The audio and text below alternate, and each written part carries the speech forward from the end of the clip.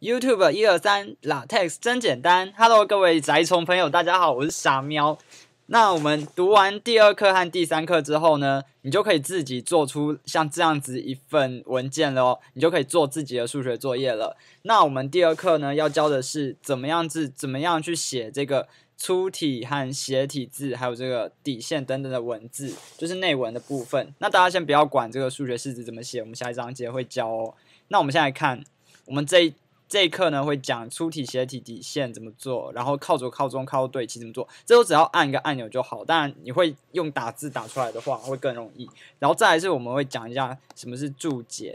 那好，那我们现在回到这里，我们首先请大家做一个功课哈，就是准备一个，就是上次我们第一课的时候有写过一些文件里面的这些资料，就是毫无内文，只有前面的 document class article， 然后 begin。No indent， 然后 end document 这些资料的东西，这个文件，请大家准备一个，然后把它存起来。那我们每次要写一个的时候，请大家养成一个好习惯，每次要写的时候开一个新档案呢，你就来到前面你存好的这个里面，这个文件里面，把它复制起来，然后进来新的档案把它贴上。干，再一次复制 ，Ctrl C 吼，然后贴上。为什么这个靠背？为什么我明明就按 Ctrl C 了？好，我贴上了。好，那大家存这个之后，这个之后呢，用这个东西来写。大家请做好这个习惯哦，因为你以后未来呢，你这里的资料，这边前面的资料的那个文件内容会越来越多，越来越复杂，你不可能每次都自己写一个。好，那接下来我们来教怎么样写这边的粗体字、斜体字，还有底线的文字。很简单，大家看到这边有一排按钮，有没有 B、I、U 这些，就是粗体、斜体还有底线的这个用法。那大家你看哦，如果只要按粗体，这里会跑出一个 text BF， 那我把中间有一个点点，把它点点复制起来，然后改掉。比如说 A， 好，那换行，接下来斜体很简单，然后 B。底线呢？OK， 那打完之后存档，存在，存档好之后按 F1 就可以来看我们刚才打的东西。好，这样就出来了，粗体、斜体、底线。好，那当然，当然，你除了用按钮的话，你如果每次都要用，你要一直按按钮也很麻烦。你也可以直接记上面的这些命令，比如说粗体就是 text bf txt bf， 然后括号 a， 然后 txt。如果你每次常常都要用的话，你就直接这样打，这样就会快很多。底线是 underline，c。好，那同样的，在那个做靠左对齐、靠中对齐、靠右对齐，这也是有按钮可以按的吼。比如说靠左对齐，它会出现一个 begin flush left 跟 begin flush left end flush left， 中间的点点部分就可以取代成你要的字，比如说 left。然后接下来呢，靠中对齐，一样点一下 center， 然后 center， 然后靠左对齐一样，点一下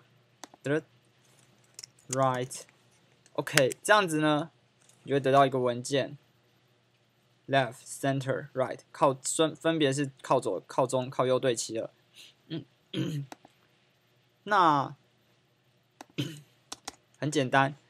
那再来最后一个是注解的部分。如果你看别人的文件，有的时候会跑出 percent， 然后比如说打一串数字，是不是 ？I don't know。KNOW， 我靠 ，sorry， 手很冷，所以打很慢。这样子打出来之后，在 percent 后面的地方的文字呢，你看会变成灰色的。而且更神奇的是，我们按 F1 预览之后，什么都没有改变，就算把这个复制了很多次，再按预览，还是一样，什么都没变化。你如果把它贴到前面的部分，或者是贴在这里，一样什么都不会改变哦。这个为什么呢？那是因为这一串只要你写在 % 后面的文字，在那一行里面呢，这些文字都只是个注解。注解的意思是说，你只会在打字的区域，也就是这个 text 文件里面呢才看得到。所以这个时候你可以打一些，就是你不想要让它编译出来的时候被别人看到的东西，可以写在这里。最后呢，底线这些东西呢有一个进阶的用法，大家可以看到吼，这里是粗体，但到这边变成粗体兼斜体了。同时要两种字体存在，要怎么用呢？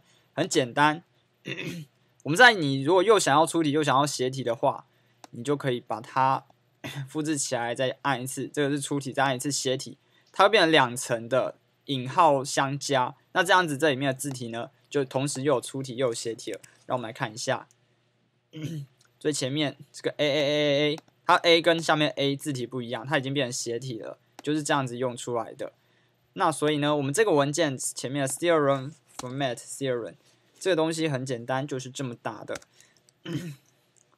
text 首先是粗体，所以 text BF 大括号 theorem， 然后这里呢出现了斜体，所以 text IT 斜体，然后 format theorem。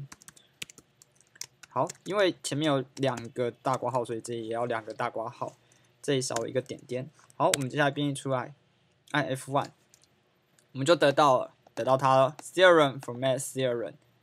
好，就是这么做，非常简单。那大家就可以来写写看这些字体咯。那记得看下一课，下一课我们要教怎么样写出这边的数学算式。接下来大家就可以写自己的作业了。大家拜拜。